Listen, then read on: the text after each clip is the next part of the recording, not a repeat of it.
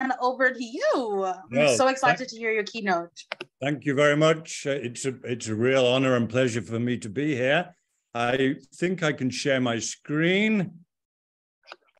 Tell me when you can see my PowerPoint.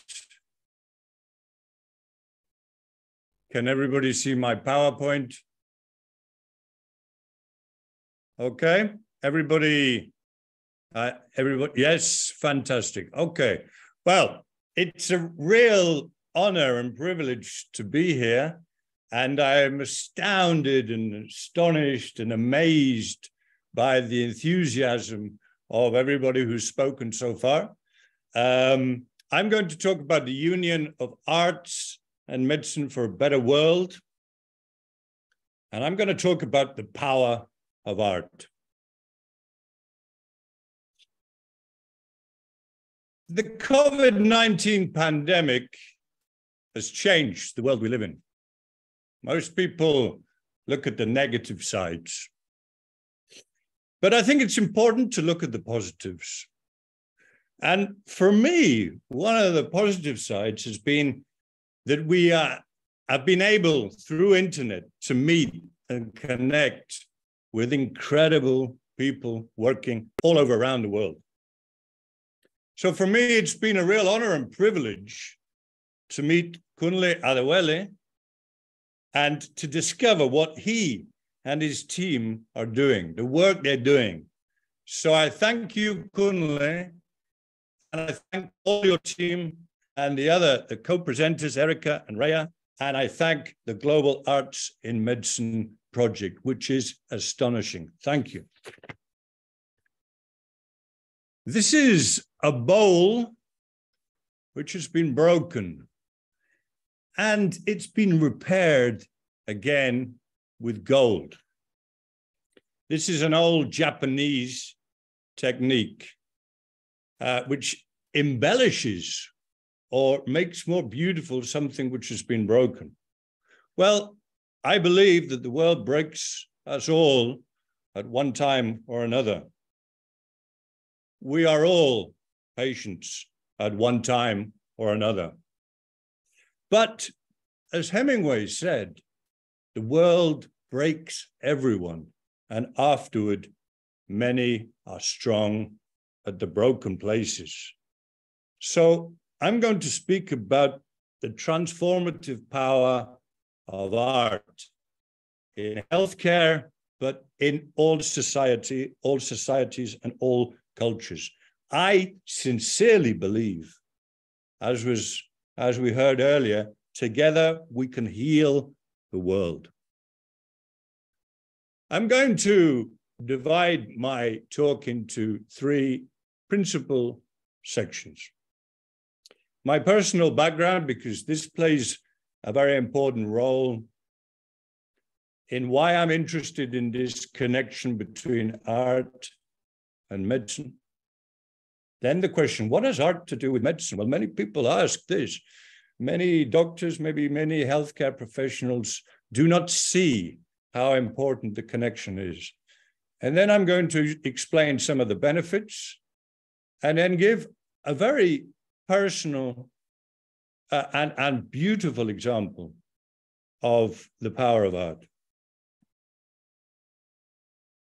I am not a doctor.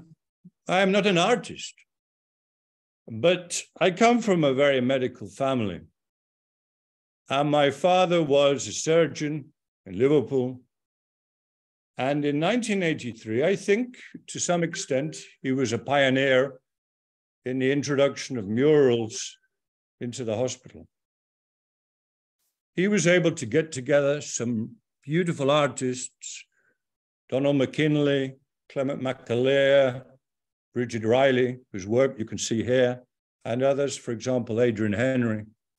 And they painted the walls of the hospital to improve the quality for the patients and also the healthcare professionals. I'd also like to thank Janina Serbatovic, who is, I know, listening here with us today, because she allowed me to show you some beautiful watercolors that she painted of my father operating.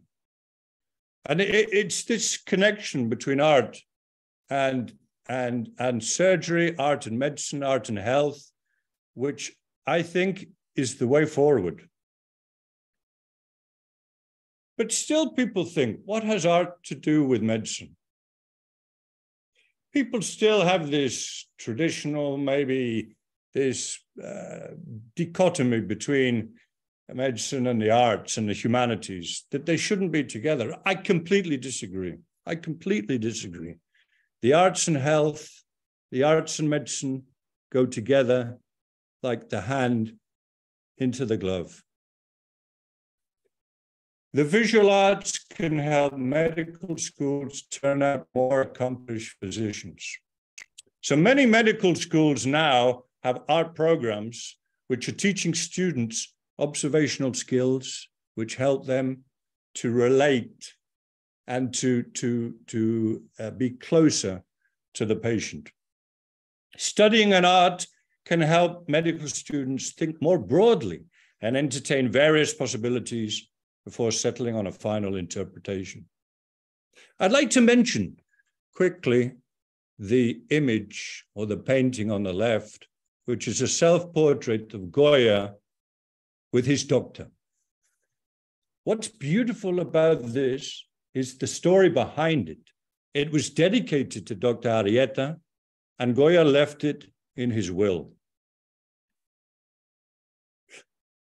So the arts and medicine now are, there are people who do not believe that they should be together, but there are important entities who see the importance of joining together the arts and humanities with medical education. And this was published in 2020, published during the pandemic. And I will just read what it says. The arts teach creative means of expression, understanding of different perspectives, and awareness of knowledge and emotions throughout the human experience, and the shaping and sharing of perceptions through artistic creation and practices in the expressive world. We are all humans, we are all persons, we all suffer, and the arts can help us get in contact with our suffering and other persons and other people's suffering. Here are some possible benefits, not only for professionals or students, but for everybody. The arts can help, and the humanities can help develop critical thinking, can promote interdisciplinary research, stimulate the sense of inquiry and insight into diversity. Look at the diversity today, which is extraordinary and so beautiful. But these three, for me, are so important in the world we're living in now. The arts and humanities can help us to learn to cope with uncertainty. Uncertainty for me is not something which is negative. Uncertainty pushes the world forward. Uncertainty makes us want to inquire about other people and other cultures and other visions. We also need to be in contact with our emotions, and doctors and health professionals do too. Empathy and compassion are critical. Now, these ideas or these lessons are not only important for the professionals and for the patients, but also for those physicians and healthcare professionals who have suffered throughout the last 3 years with this pandemic, which, as I said before, has changed the world. The arts and the humanities help their well-being and help them become more resilient. But let us not forget that the world is a marvelous and beautiful place.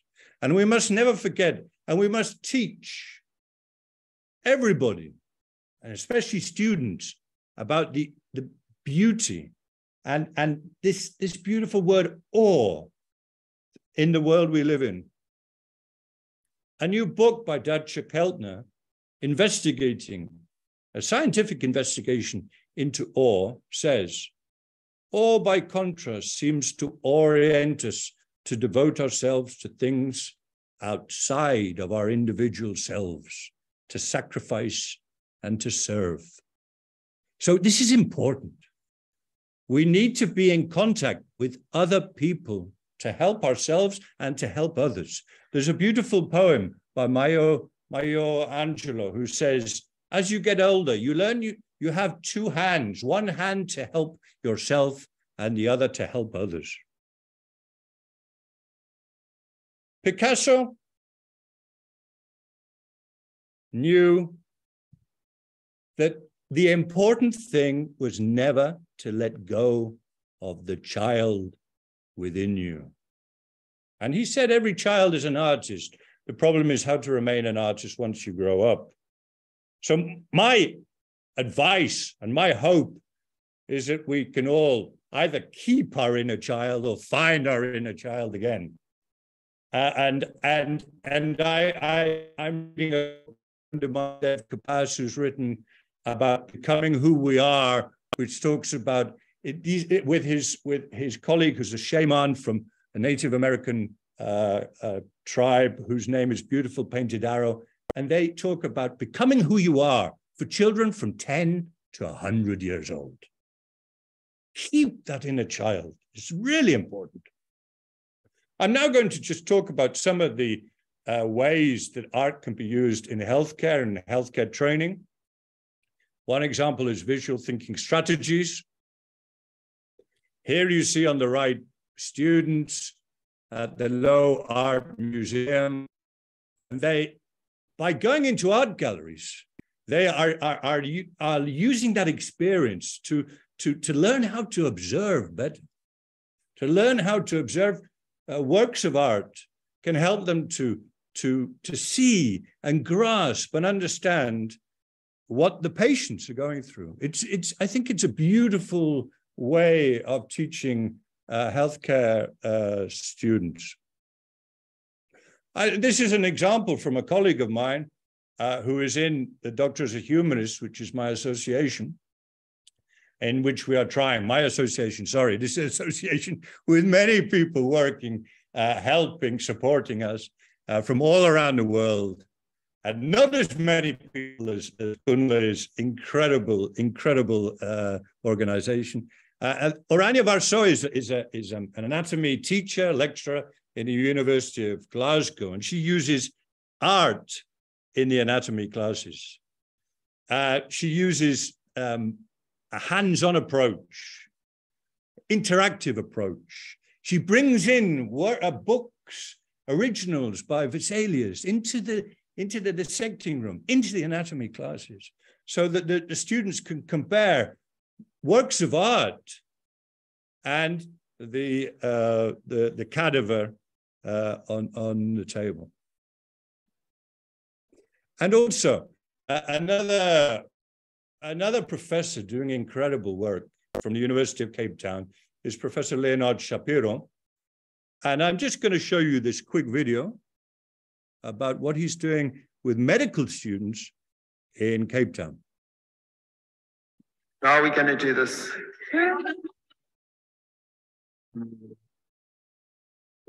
Okay. Right, so let's go.